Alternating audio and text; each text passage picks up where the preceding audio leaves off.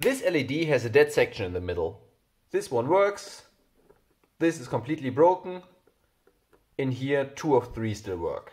We could buy new LED chips, but since one section is 6 chips, maybe we can replace them with a single 6 LED chip from a broken LED bulb.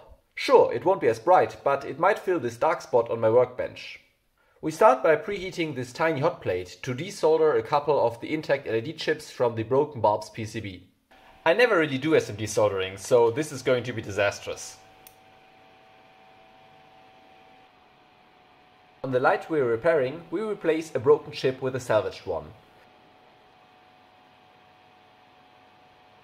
Since it already has 6 LEDs inside, we can bridge all the others. But we keep the resistors in series.